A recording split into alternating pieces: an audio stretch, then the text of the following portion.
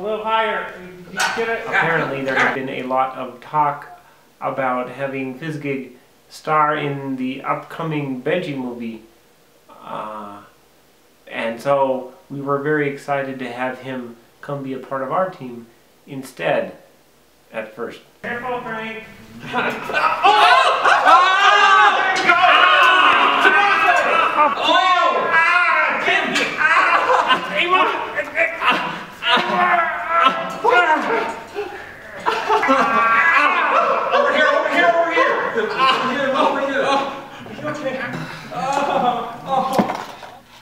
Turns out that a hairy stomach with infinite teeth doesn't make for a charming personality. In every project, it seems there's always that one actor or person who stretches the rest of the crew to the limit of their abilities. And I feel like Fizzgig did a very good job of that. Oh, Fizzgig, you are the bomb. I mean, you are so groovy. Groovy, groovy, groovy, yeah, yeah. Oh, Fizzgig, fizzy, fizzy, fizzy, fizzy, fizzy, fizzy, groovy, man.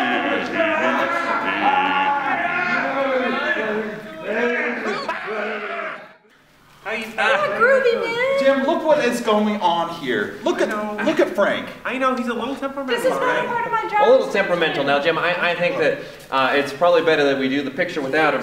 On the very first day of filming, it was apparent that there was going to be tension between Frank and Fizzy. So it's probably better that we need to talk to him. I was trying to be nice. Dole.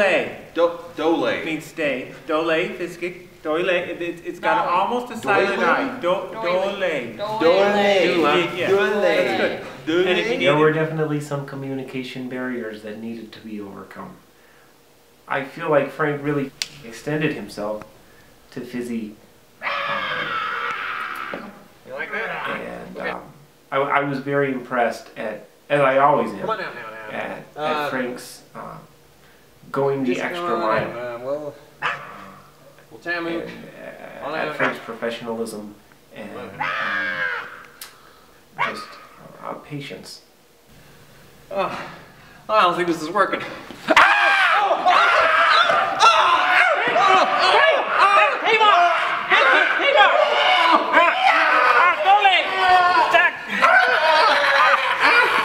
What do you mean you never neutered one before? Well, it can't be much harder than a cat. People say that you should never work with babies, animals, or puppets. And we work with puppets all the time. But I believe this is the first time I've ever worked with Fizzgigs. Waka waka. Now, is that okay, Jim? Waka. Waka.